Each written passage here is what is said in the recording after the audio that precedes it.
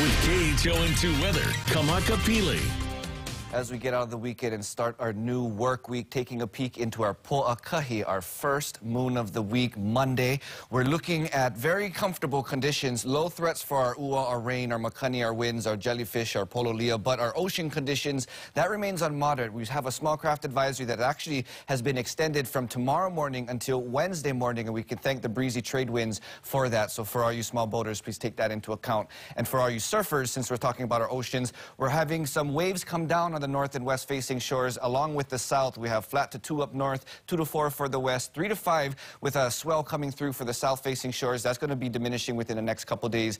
East facing shores, that remains elevated with those trade winds coming in.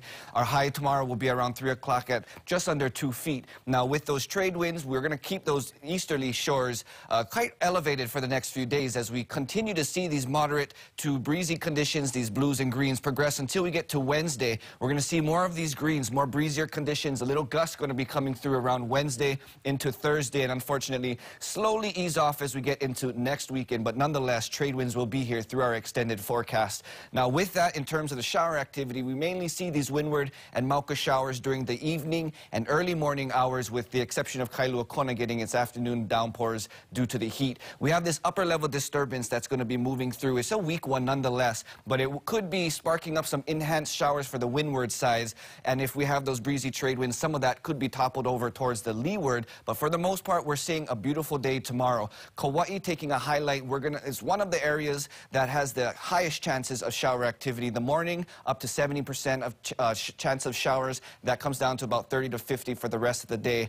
Opposite side of the state, we look at Hilo. This is going to be the other area that has the greatest chance of shower activity, up to 70% for the morning and evening hours. And for the rest of the state, really looks to be around 10 to 20% of chance for those showers. Until then, as you see, our radar showing that increase of showers tonight. That's going to be taking us into the morning, so we can start tomorrow morning off on a little bit more damper note. We're looking at some showers likely coming down to more scattered, isolated showers for the afternoon hours, and that's going to be progressing all the way through this extended forecast. The little bump in our wind speeds for Wednesday, Thursday, and with those increased wind speeds, you can expect a little increase in those windward showers too. It all depends on that moisture coming in with the trades, but 87 looking to be the high all the way through the week.